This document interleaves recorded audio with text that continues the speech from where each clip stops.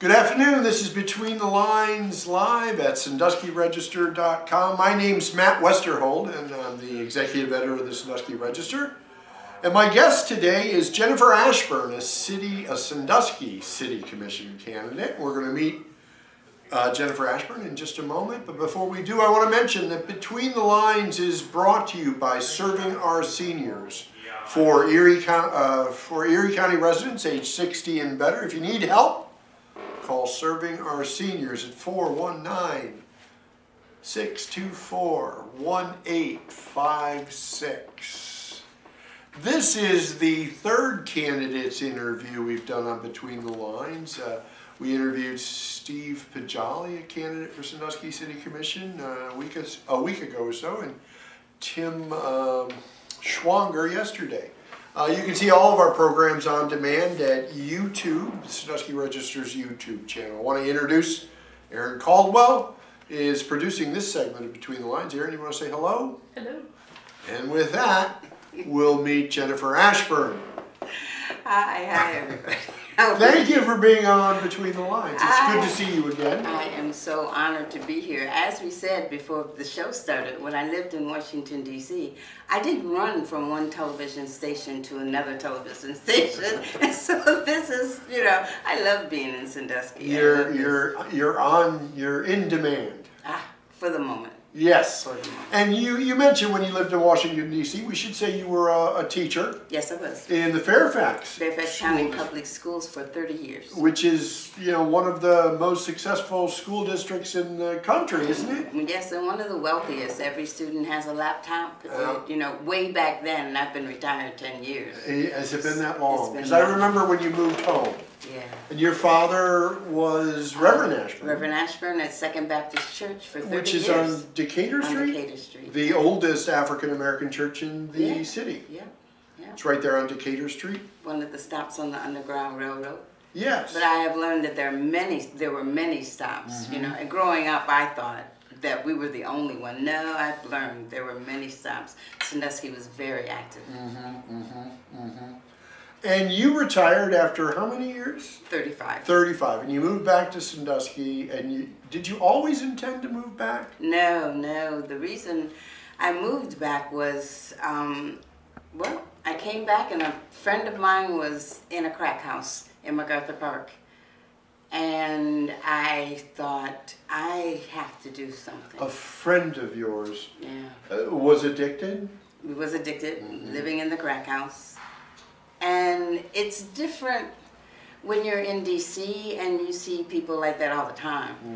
Than when you come home and it's your friends and your family members and people you know. And so what was I going to do? Was I going to take the plop that Fairfax County gives you a plop at retirement of $60,000? And then I had just refinanced my home in D.C. and I had $100,000 in cash. Was I going to take the blessing that I had and just travel, which is what I really wanted to do, or was I going to help in my community?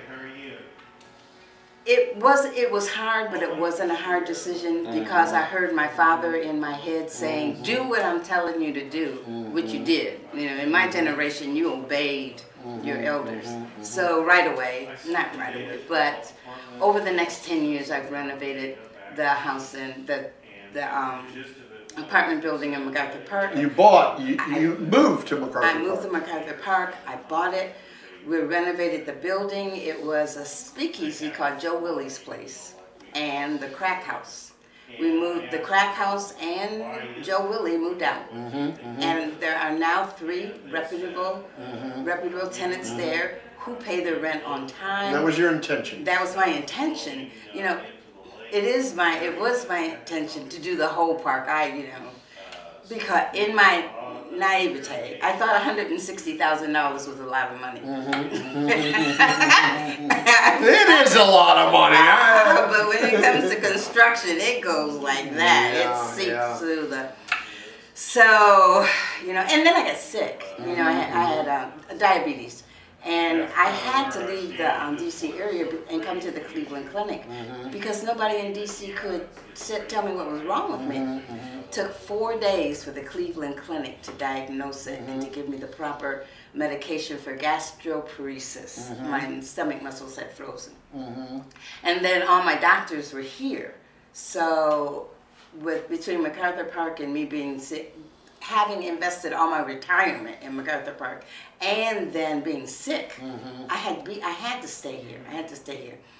And now it's wonderful being here. I mean, you're glad you moved home. I'm glad I moved home, but it was adverse circumstances that led me to do that. It's kind of like telling a kid to eat your spinach because it's going to help you take castor oil. You don't want to do that. However, and now, you know, I'm running between television shows. I'm running for city commissioner.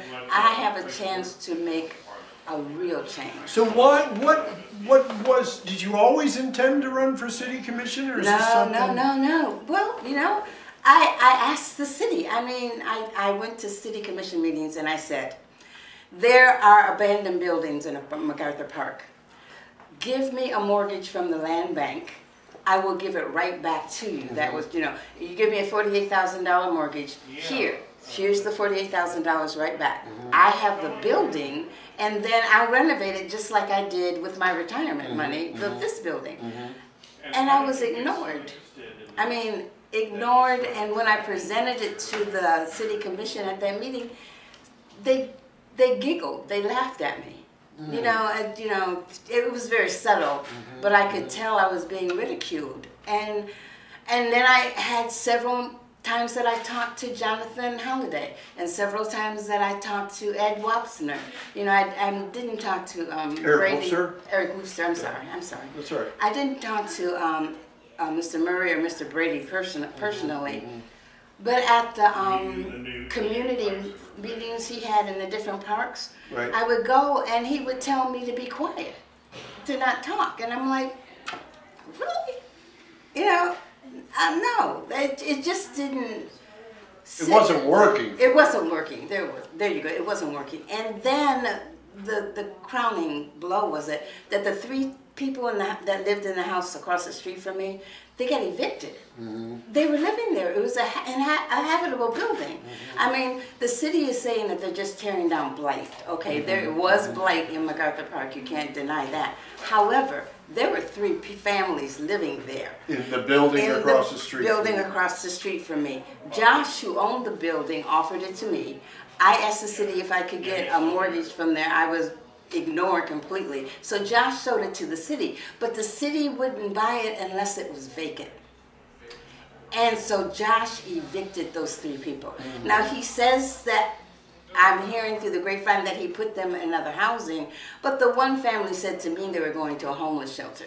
So you know, and I don't know. And so this is what propelled you to decide to run for city commissioner? This is what told me to run for city commissioner, because if you're not in a position of power, a position of power, and if you don't have any money, you know, you're not going to be in a position of power. But you can be in an elected position. You know, you can get elected, and when you are elected, then you have a voice. So I was trying to find a voice so that I could better serve my community. You know, and my immediate community is MacArthur Park. Have you been out there? The land is beautiful. I mean, MacArthur Park is beautiful. You know, and the rest of the Sandusky is too. Downtown has done well. You know, they've done well. You can't argue with that. But that same enthusiasm needs to come back to the neighborhoods. That same money needs to come back to the neighborhoods. And it's there. But if I'm not on the commission, or if the same people are there, that's not going to be the case, because that's not their priorities. And they have proven such. I mean, I'm not talking about something that I heard. I'm talking about something that I know. I have been laughed at in front of the city commission meeting and ignored. And they're doing the same thing to the rest of Sandusky, to the residents of Sandusky. You know, if you're a tourist and everything, that's fine, you know. That's just so, I don't even know the words to say it. It's so doable to to fix. You know, because we're in a democracy. You know? So, I find it very interesting what you're saying and your point of view. And what will be your top priority? What will be the first thing you want to fix? I think you know. There's several. Well, there's several. There's several first. There's several first. All right. Well, please okay. tell us what. The one that's on the ballot is the ward system. I think that if we vote yes for issue 2, that the people will have the representation on the city commission that I did not have as before I started running. There'll be different wards, and the person that lives in my ward will be on the commission, and they are running over the same raggedy streets that I am. They're walking in the same dark without street lights as I am. Their neighbors are being evicted as I am. They come to me as the city commission because I live there. And I will address their viewpoints. Someone who lives on Cedar Point Road doesn't have the same concerns in MacArthur Park as I do. That's just the way it is. You know, the way it has played out. The way it has played out. I see the sign up that's now that says "Vote No, Don't Divide Sandusky." Sandusky's divided now. How is Sandusky divided? Sandusky's divided between downtown and the rest of us. Okay. It is downtown and the rest of us. You know, downtown's fine to come, you know, for example. You like downtown. I love downtown because I'm retired and I can eat out. I love to eat out downtown, you know. However, but look at this. When I started running, I can eat downtown at, I won't name the restaurant, but this is what You can if you want. Zinc Brassiere. Okay, Am I saying that right? Yes, Oh. Zinc Brassiere, yes. Okay. I always get the same thing when I eat out. I get a glass of wine, I get the entree, I get a cup of coffee, and I get a dessert. Everywhere I go, that's what I get. And I get that at the restaurant I mentioned, Zinc, and it came to $49. That's just me. I do that same thing at Berardi's, and it comes to $20. I do that same thing. You just gave a plug for Berardi. Yeah, I love Berardi. And I live at Berardi's. Y'all know I do. For $20. I do the same thing at Red Lobster, and it may be $22. Downtown is geared for tourists. I can't take my friends, you know, to eat with me to go to that restaurant because it's too expensive. I can take everybody to Berardi's. You love the restaurant, but it doesn't fit your budget. It doesn't fit my budget or the budget of the rest of us. The rest of us. The rest of us. You know, I praise what they have done downtown because I know that if the priorities were changed, the same thing would be done in the neighborhoods. If they took that next $9 million in stimulus money that's coming down the pike and put it to the neighborhoods, not $3 million to pave this thick that's going to have to be repaved in another 5 years or whatever, and not during an election year. But if you do it to put it in concrete things in the neighborhoods for the rest of us. Look, Sandusky City Schools is absolutely fabulous. The new buildings are wonderful. During the school hours, why not after the school hours it can become a rec center? That's what we did in Fairfax County. Fairfax, well, they changed it to a year-round school. So in the regular school year, but in the summertime, the school was still open, and they hired college kids to create curriculum for classes. Classes on basket weaving or judo or whatever. I did creative writing, poetry classes in the off season. But the school was always being used. The pool was always open. The gym was always open. The cafeteria was always open. We have everything right there between Sandusky High and the new school. There's 3 basketball courts. There's a planetarium. There's 2 stages. There's that little brass lantern restaurant that students could be running. Take $1 million of the stimulus money that's coming back and open the school year-round and use that money to pay the people that are coming in. It would not only give the kids someplace to go, but that 20 to 30-year-old group of kids who don't know what they're doing, you know, don't have any idea of what to do, could give them jobs. You know, local kids. Local kids, yeah, local kids can give them jobs. So you're proposing a partnership between the schools and the city. Yes, that doesn't exist right now. There is a working relationship. There's a working relationship, but nothing like that. I call it city-citizen partnerships. City-citizen partnerships. And this is something that you would want to push and make happen if you're elected city If I'm commissioner. elected, this is what and how you know, how would you rate your skill set when it comes to persuasion? How will you convince other city commissioners to do as you say? I haven't had good luck with that so far, but I'm hoping that the other candidates that are running, you know, the ones that I know we're on the same wavelength kind of thing, you know, and so they have the best interests, I think, of the neighborhoods of the rest of us at heart. You know, not taking away anything from what the downtown people have done, but when you're taking care of the downtown, you're taking care of your neighborhood, because you have a view of the bay that only you can see, and you own the downtown. So yeah, you're taking care of yours, but you can share that. You can take care of us too. I mean, here's a real wild vision I have. Okay. You know the 250 ramp that comes down? Butler Street ramp. Yeah, for Cedar Point people? Yeah. Okay. Don't turn off, but go all the way to Sycamore Line and turn and go in front of the newly renovated Sandusky Plaza with Sandusky business. So you're envisioning it being newly renovated. I'm envisioning it being new and renovated. Just like, because I'm a part of Leadership Erie County, they took us over to Cedar Point. Cedar Point builds whole cities. You know, it's like, why can't we do a city-citizen partnership with them and turn the Sandusky Plaza into, you know, the boardwalk, arcade shops that locals own. And right behind that is a doctor's office. Dr. Swanbeck was my doctor when I was a little girl. Those offices there, why can't that be an incubator for small business entrepreneurs? Sunday, the October 17th, young entrepreneurs are coming to MacArthur Park. They're going to set up a Get Out the Vote campaign. So this weekend? This weekend. They have the things that they sell, you know, jewelry and bags and food, and their businesses, their substantial business.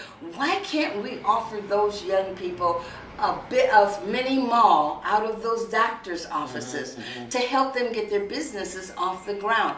That's putting the money back into the neighborhoods, back into our children, back into places that families can afford. So this is something that you plan to develop if you're elected city commissioner. It's a suggestion that I'm bringing forth. And how to persuade them that I can do this, that we can do this. Look what I did in MacArthur Park on a retired teacher's salary.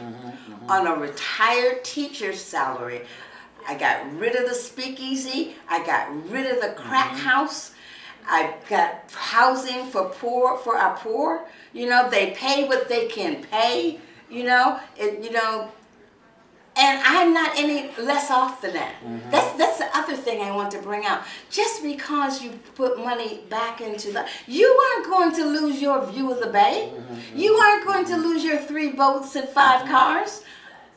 You'll still have everything that you have. What was that you just said? You know, that's how I've never heard that. I know that because you haven't talked to me. It's been a while. It's been a while. But you've been home 10 years. 10 years. I've been here 10 years. And I know your feeling about being transplanted back home, because I at one time lived in the Washington metropolitan area, and in Tacoma Park, that's right, in Silver Spring, and I came back home. So I know exactly what you're saying. It's, you know, in Washington, you know, it's like you expect it. You know, it's not as bad as it was back then, I don't think. But when but when you see it at home, you never would have imagined. Exactly. Gentrification is a really good thing. I have a townhouse on Capitol Hill. When I moved there in 1980, there were drugs everywhere, and it was all Section 8. Okay, and I got it for $57,000 on Capitol Hill. On Capitol Hill. Jeez. You know, you can see the Capitol from my house. Now you sold that house. No, I didn't. You still have that because house? It is financing MacArthur Park. Oh my gosh! You still have, and you paid how much for 57. it? All right, so you're good with money. And it was just appraised at 1.5. Oh, you shouldn't talk about it. You know, and it's like, but when I go back, none of the people who live there are there now. They're gone. Gone. Is it rented out? My house, yeah. Okay. Yeah. To this. Okay. Tell me what. Howard medical students. Okay. Because I tried different tenants. Sure. Howard medical students do nothing but eat, sleep, and study. And so then at the end of 3 years, they leave because they graduate. And the underlying social contract is that you will bring another doctor in. So I have these young doctors, these young men who, you know, I haven't had any women yet, you know, who are just really studious and about what they're doing and going on, and they protect my property, and they know you? They know me, yeah. Oh, and they appreciate. Gosh, I have my sons in Trinidad and South Africa and UK because they go everywhere. Sure. You know, when they graduate, they go everywhere, and they take care of the property. Never rent to freshman drama students. Okay, make a note. That's disaster. You know, drama students are a disaster, but medical students are great. Because they eat, they study. And they study. That's it. That's it. And they take care. And they pay. What else? How are you going to win? How are you going to convince the largest number of voters to cast their ballot for you? Well, I hope they watch Between the Lines. I hope they watch what I'm saying. I hope they watch Between the Lines. Yeah, if they listen to what I'm saying. I have the signs up around. I have the rally that's coming up there. I serve as president of the National Council of Negro Women, and I've enlisted the women and asked them if they will help. Now, they can't endorse me as a part of the national thing, but they all have helped. And you know, Nettie Cox has just been wonderful, you know, and Amy Gruby from the Democratic Party, she has been supportive. You know, and so hopefully she'll get that out. Tim Ryan, Congressman Ryan, he has encouraged me. He hasn't endorsed me, but I met him at the their thing, and I explained to him I was running. He let me take a picture with him, and he encouraged me how. I just hope by word of mouth, and the white community may not know what I've done in MacArthur Park, but the black community knows. So, so making sure the white community knows is something you want them to know. It's something I want them to know. It's, you know, and if anyone would like me to come to your house to speak to your friends or your neighbors or whatever, I'd be more than happy to come and help convince you that what we have here, if we work together, the same progress that has been made downtown can be made in the neighborhoods. Sandusky is a wonderful place to live, and it can be even better. It can be even better. We have no. I was going to say we have no place to go but up, but we could just stay the same. But why not go up? You know, why not do more? Why not do what the Lord has placed on your heart to do? Because He just hasn't given this vision to me. He truly hasn't. I mean, there's Care and Share. There's the Ohio Grow thing that gives out food, and you know, OGO that gives out food. I mean, there are not thousands, but a lot of organizations in the city that if we would just come together and work with the resources that the city has of millions of dollars. Sandusky is the rich town. You know, Sandusky has millions of dollars. But if you asked anybody on Farwell Street, you wouldn't know it. If you asked the people that live next to me at MacArthur Park, you wouldn't know it because it's not shared. So they don't feel part of the city of Sandusky's success? Listen. So are you the candidate that's going to make them feel part of the success? I'll be their voice. I'm going to be their voice. You know, their success is my success. I live in MacArthur Park. You know, their success, and I liked living on Capitol Hill. You know, I really did. I like going there for vacation. I don't really like living in MacArthur Park. But let's look, if MacArthur Park, okay, this is another story, okay.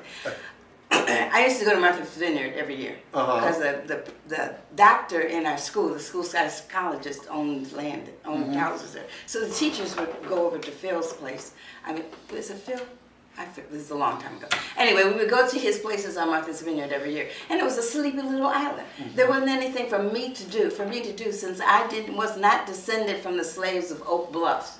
I was not invited to the black enclave on the island. So I would hang around, you know. Clinton came. When Clinton came, the whole island changed. There were more parties to go to. Everybody was more accepted. There were more people. You know. It got really fun to go to Martha's Vineyard. But then the Obamas came. Oh my God! Oh my God! Oh my God! This is wonderful. Okay. All right. Now, the question becomes, President Obama, do you like roller coasters? He was here, yeah. He was, but that's when I first came back to the city, and I couldn't get in to see him. But you know, I tried my hardest. Do you like roller coasters? If Obama would come here to vacation, stay in a bed and breakfast, MacArthur Park is the same thing as Martha's Vineyard. It's got those little circles. You know, we got a circle at MacArthur Park. We can put in little shops. We can put in barber shops. We can put housing. Is that your vision? That's my vision. That's my vision. Housing for the affluent there, but also housing for those who are not so affluent. Living next door to each other. You can, but in renovated housing. And the Obamas come to the bed and breakfast at MacArthur's Park. You think you can make that happen? Surely you can. Well, if you do, we'll be there. We know Sherrod Brown. We know Tim Ryan. We know Sherrod. We know people who talk to him. But wait a minute. There's nothing for him to come to now. He can't stay out there now with the way it is. But if we would work together, we could create that vision for the entire Sandusky. Do you know how much money the Divine Nine has?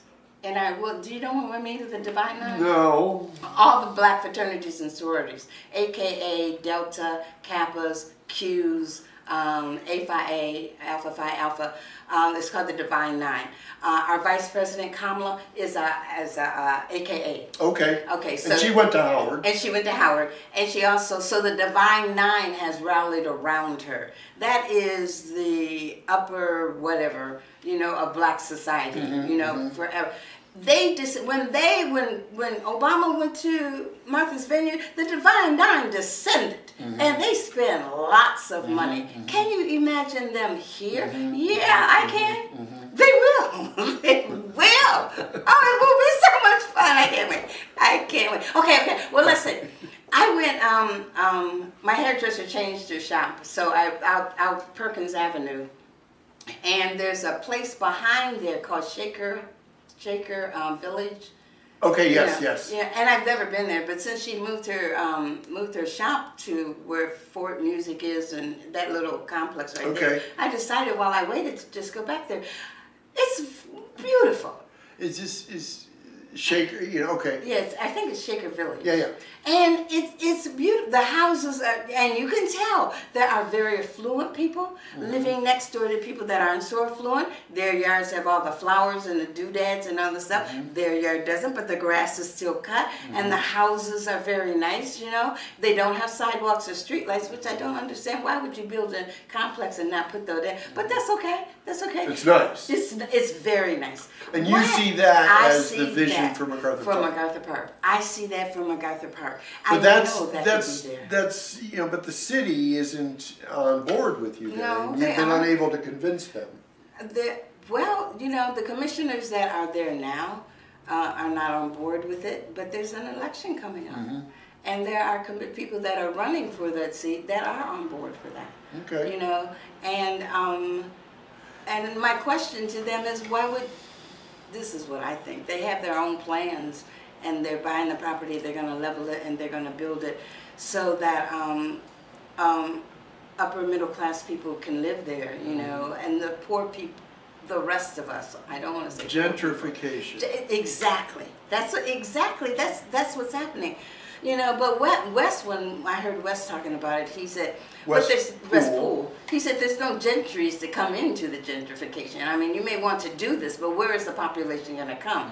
And this seems to be that the council's thought is, if we build it, the people will come with the jobs, rather than you have the jobs and the people will come to that. You know, and I think that seems to be... Which was the original concept for MacArthur Park. You had jobs and you built that housing. Yes, yes, yes. But their thinking now is, we'll build the housing and then the people will come. And you disagree with that? I disagree with that only because of the location. It worked in D.C. You know, the developers went in and developed my neighborhood, and the people came in droves, paying millions of dollars for that. There's not that population here. You know, it's good. I belong to the National League of Cities, and they have been teaching me about the problems all cities have, and then how to help all cities, you know, solutions. But they have the clout that they can go to the federal government and get funds for, if you want to do along that thing. So gentrification is with all cities, you know, and I've lived through it. You know, so on Capitol Hill. On Capitol Hill, yeah, I've lived it. Which is the northeast section. Northwest section. Yeah. But to see it here in Sandusky is just, and the people that you are putting out, I know. I mean, I didn't mind putting Joe Willie out because, you know, with this speakeasy place. But, and you know, and changing the crackhead. But the people that lived next door to me were solid families. The families that were evicted. Evicted, yeah. Well, that's and that's really what propelled you into the race. It's exactly what propelled me into the race. Exactly. But tell us about your other vocation, your avocation, your incasseria. What I do, I have a television show that comes on every Saturday at 3 o'clock. It's called Standing on the Promises. And why did I start doing that? It's in your blood? Well, it's in my blood for one thing. Because your father was... Because my father was a minister. But my father said to me coming up all the time, if you were a boy, you would have been my preacher. And then the other thing he would say when he was upset with my brothers, he would say, if you were a boy, you would have had your own church by now.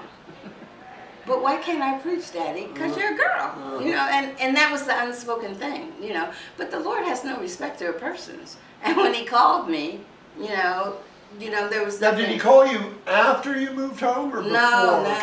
I was in Fairfax County, a very affluent county, but it's also a very racist county. And I was always the only black teacher. They hired. You were the only. Yeah, I was for a while, you know. And then I went to Cleveland State. I got my master's degree. A person from the Urban League came to our class and said, these are the school districts that are under affirmative action mandate. Now, this was 30 years ago, mind you, and that they have to have black administrators. So I applied to Fairfax County, and I was accepted because of that. I was under the assumption, y'all will be glad that I'm here because I'm helping you do this. No. No. It was like, who in the hell do you think you are? You know, and it was like, but you are under an affirmative action thing. You need me to be here. No, we don't. Well, we don't want you here. And did it get better? No, it didn't. It didn't until I had to go through a lawsuit because Reverend Brown, who died recently, and Daddy was already dead. And when I came home and I complained to Reverend Brown, he said, daughter, stay there. The Lord wants you there. So from my generation, you did what your elders told you to, but I stayed, but it was terrible. And then so I had a lawsuit. You know, they never promoted me to be an administrator.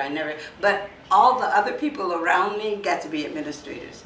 Whatever black teacher was with me, they would make her an administrator, but they wouldn't make me one. So finally, you know.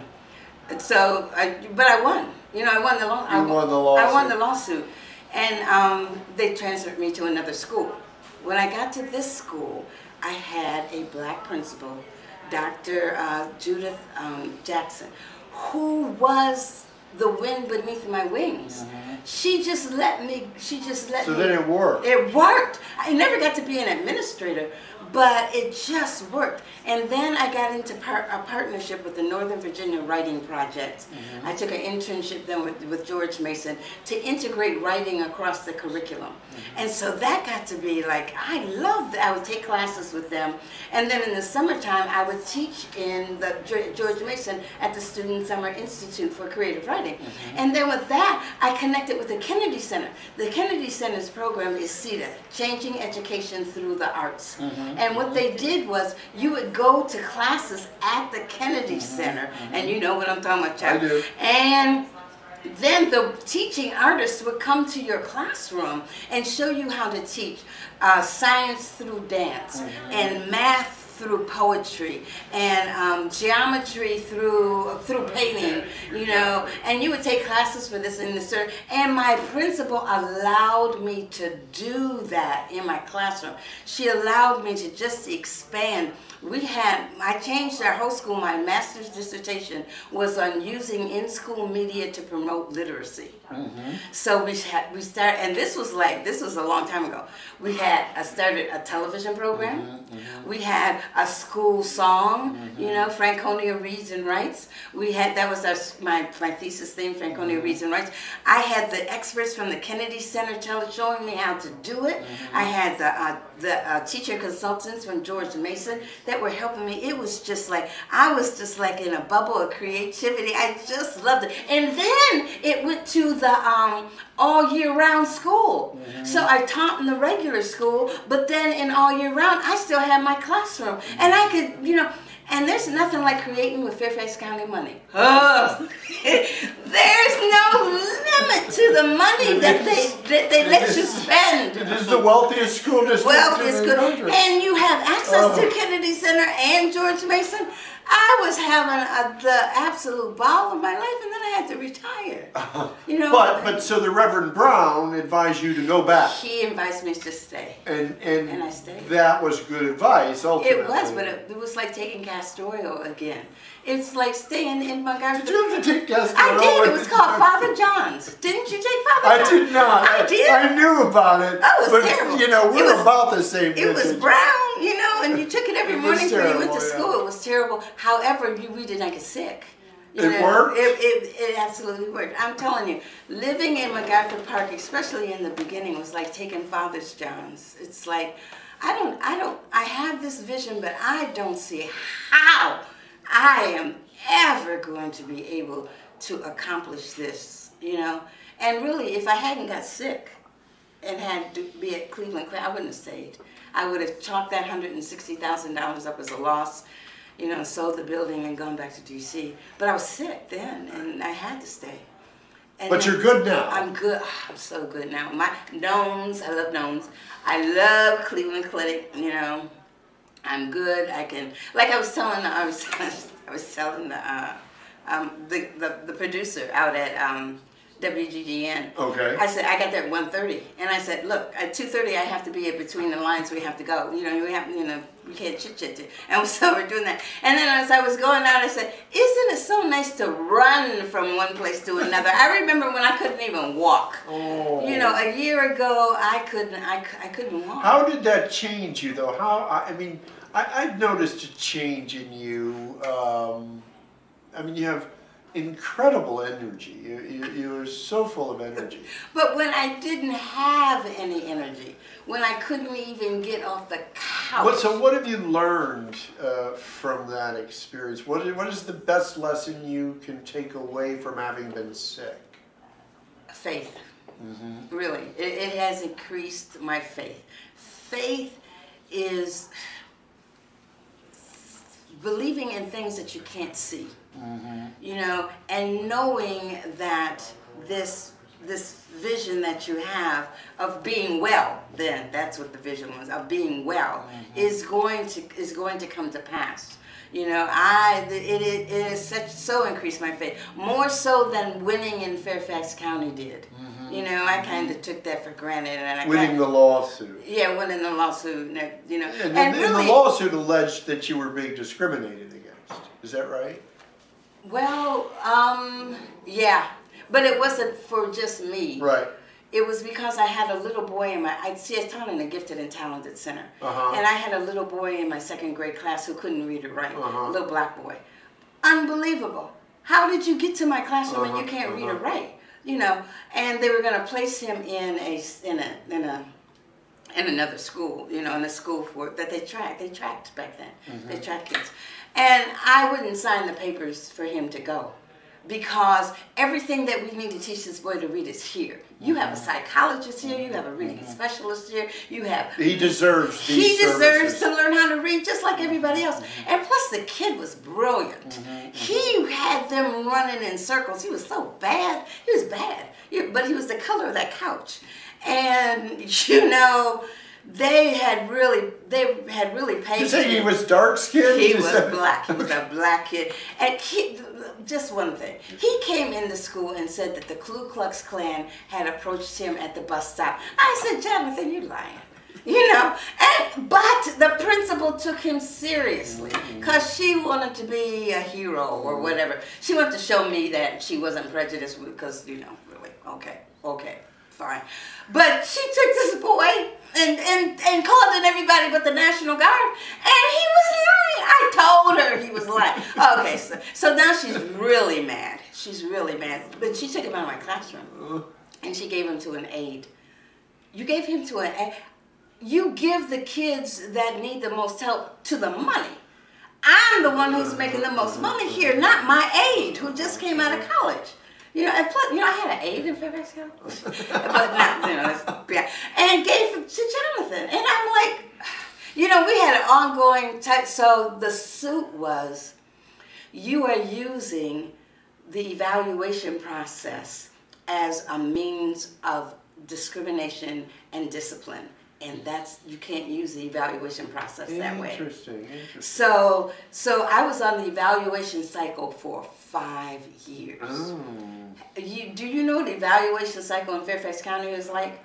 There is somebody who is in your room taking notes on everything you do all the time. You're not, it was terrible. So who was do you mind if I ask who your lawyer was? Donald Temple. Okay. Donald Temple. Do you remember? Oh, this is wild, but you remember? Well, but what was that? It was a major clothing corporation in the D.C. area. The boys came in the next day with the clothes on from that clothing line, but they had receipts from it. But the people in the store accused them of stealing the clothes, and Donald Temple was their attorney and got them off. Just recently, Donald is representing 10 female police officers in D.C. for discrimination.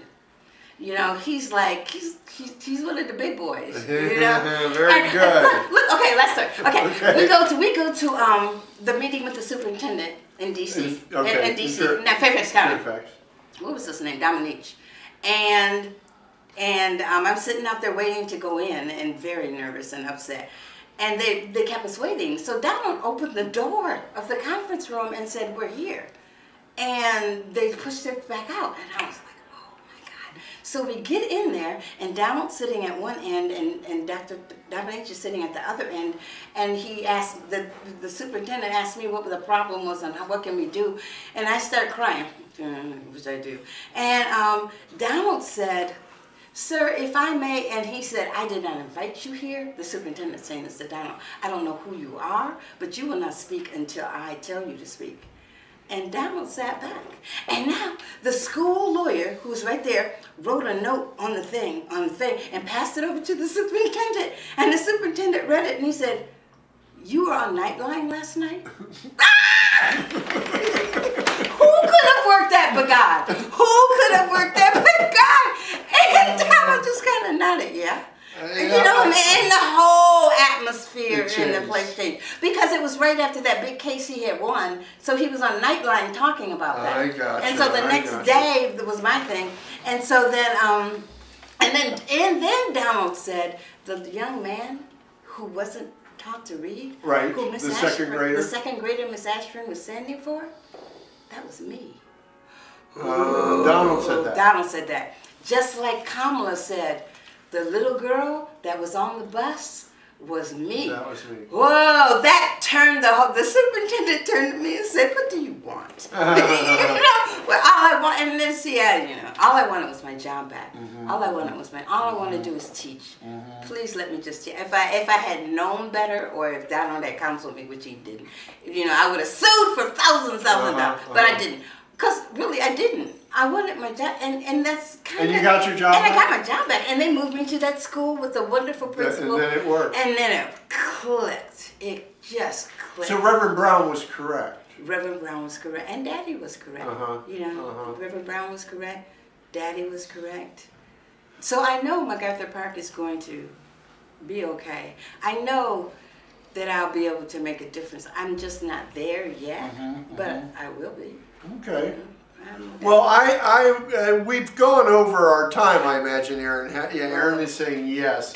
But thank you so much for sharing all those stories and for being a candidate for City Commission and standing. We so appreciate it. And you are absolutely delightful. Oh, well, thank you. I had all these questions written down you didn't even use, but that's good. You did great. Thank you so much for being on Between the Lines. Okay.